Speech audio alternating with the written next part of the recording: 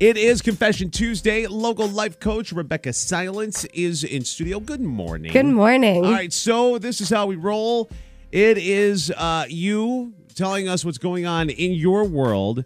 And Rebeccah is a local life coach. And what we do is we get through the muck and it's almost like we get through the emotions of the stuff and get to like the root of the problem. To help you get whatever you want out of the situation. Sure. It's so easy to focus on the symptoms of the problem, but we get right to the root of it and help people get out of their own way. Because I believe that we create our experience, and there's 25% of everyone they can't see.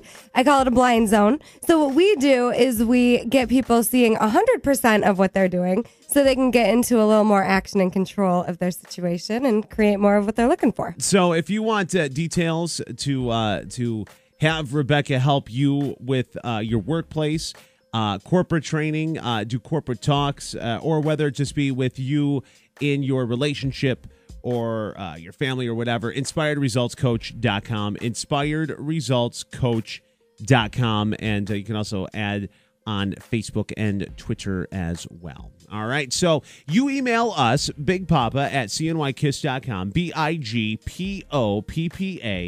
at cnykiss.com. And what we do is we take these emails and we handle them right here on the air confidentially, so no one knows who you are. And you end up helping so many more people just by having the courage to everyone can relate. I have a new client, and she told me she'd done a couple of sessions with me. She went to work, and she started listening to every one of our segments because she hadn't heard us before. And, you know, it's so great. You can go online, you can go to the website, you can hear all of these segments, and really, your emails are changing people's lives. So we appreciate them. We want you to keep emailing us. Absolutely. Emails, BigPoppa at cnykiss.com. All right, here we go. Dear Big Poppa and Rebeccah, I've been married for a number of years and have a few young children. My husband has increasingly become more and more dependent on alcohol. It's to the point where we can't pay our bills each month because of what he is spending on alcohol.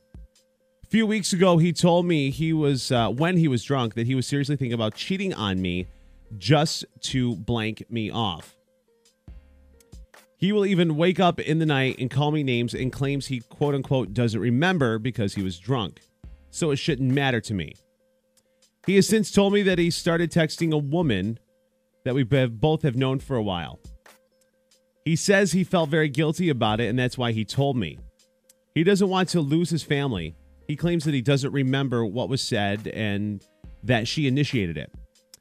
He swears that it did not go any further than a few text messages. He swears that he has done and deleted and blocked her number. I've confronted her about it. She apologized to the point where it makes me think that it went farther than just texting. She also claims that she was drunk. I have no way of knowing what really happened. My husband does not think that he has a problem with alcohol. I have even come out and said that he needs to make a choice. Does he want his family or alcohol? Because it's coming to the point where he cannot have both. I do not want my children thinking that drinking is a way of life. I feel really confused and stuck. I never in my life thought I would lose trust in my husband or even be considering leaving. He just doesn't get it, and I'm afraid he won't straighten up until it's too late. I just want my husband back, but even if he does stop the drinking, I'm not sure I can fully trust him again after he went as far as initiating an affair, even though I'm told it didn't go that far. I'm really lost. Thank you. That's a brave email. Wow. And, you know, my heart goes out to anyone who is in an addiction or someone who loves someone who's in an addiction.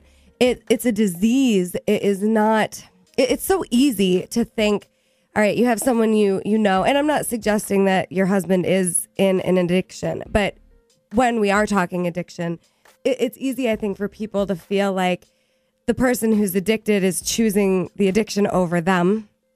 And I'm going to suggest that addictions take over.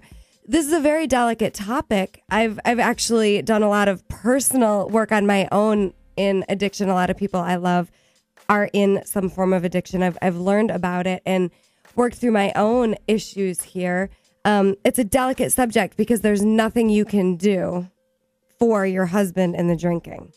Zero. So ultimatums, telling him, what he can do and then doing a takeaway, that's not going to help your cause. Giving him an ultimatum, you pick this or this. Well, in any situation, if you drop an ultimatum, it's going to blow up in your face. Doesn't matter. It doesn't matter what the situation is. Right. So my work, this type of coaching, is really about preserving relationships. That is my goal. Above all else, my goal is to help people repair relationships, create relationships that they really want, that are fulfilling, that last. So, ultimatums are dangerous, and it will definitely set off a bomb and, probably get you farther from what you're wanting. However, there are boundaries that could be set in your world, and you're the only one that can do it for you. So everyone listening, if you're feeling like your boundaries have been crossed, and what I mean by a boundary is you feel some level of violation, even if it's just a little bit, you feel like your rights have been violated, your natural born rights to be respected and treated as an equal to everyone else on the planet. But if you're feeling like your boundaries are not being respected, then you haven't set them. You haven't set them. And it's very possible to set a boundary, meaning I very clearly state what I need and how I'm going to take care of myself anyway.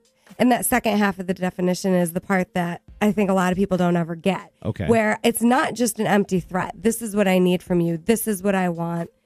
It's this is what I want. And here's how I'm going to get it regardless of what you do.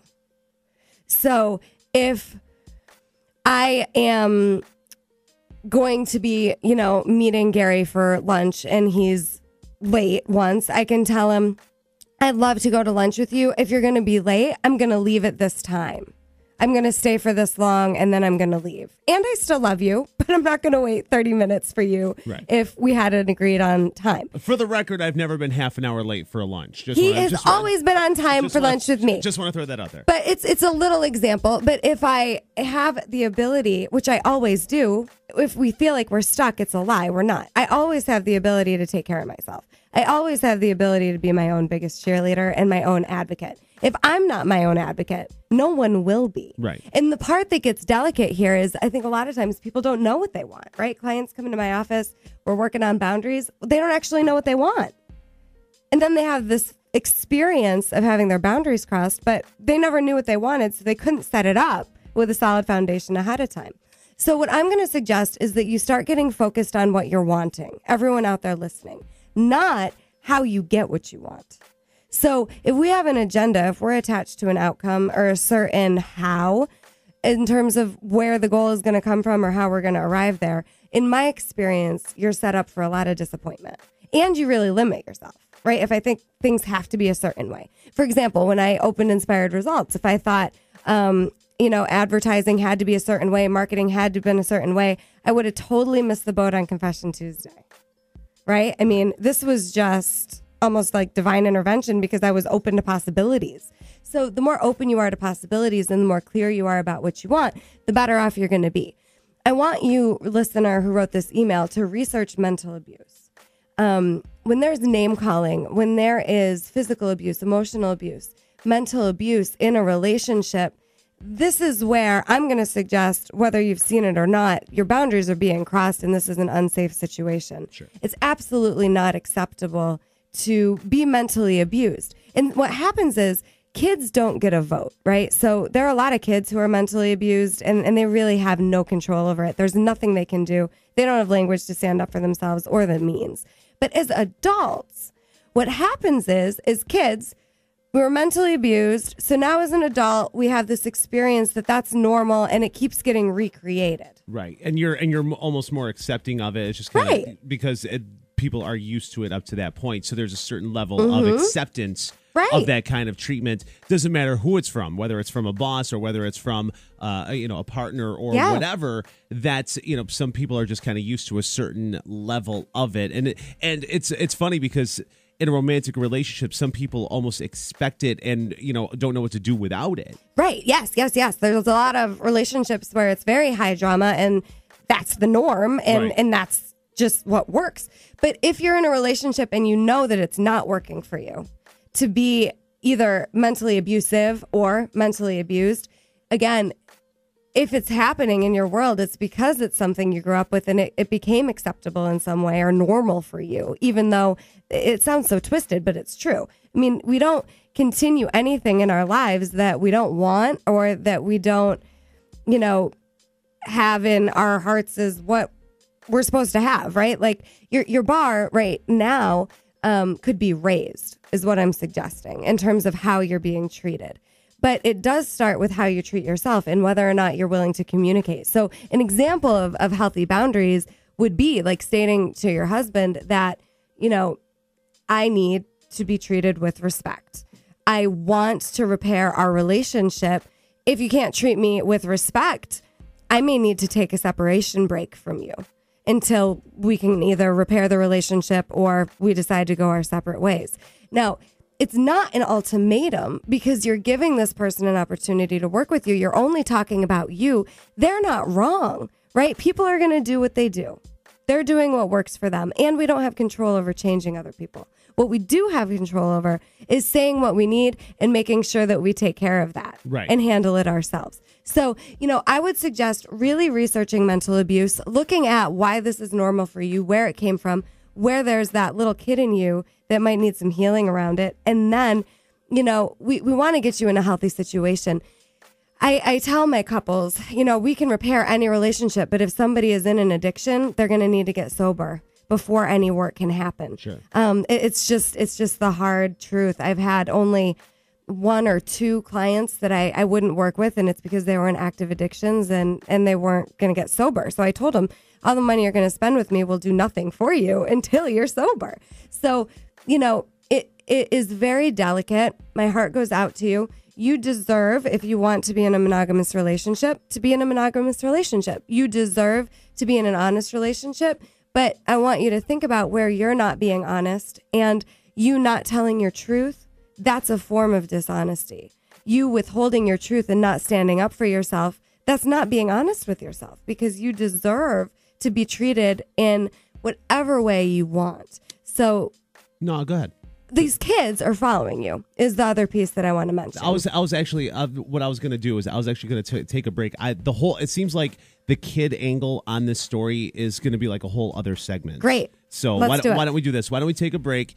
Come back. It is Confession Tuesday. The homework for this piece is to research mental abuse and to write down exactly what you're wanting out of your relationship, right? Like, I want a monogamous relationship. I want honesty. I want to do some type of repair work with my husband. Whatever the things are that you're wanting. And everyone out there listening, think about how this relates to you and whatever you're wanting more of. Write it all down so that we can start to make this a reality. Local life coach Rebeccah Silence, inspiredresultscoach.com. It is a Confession Tuesday right here on Kiss FM. Email bigpoppa@cnykiss.com.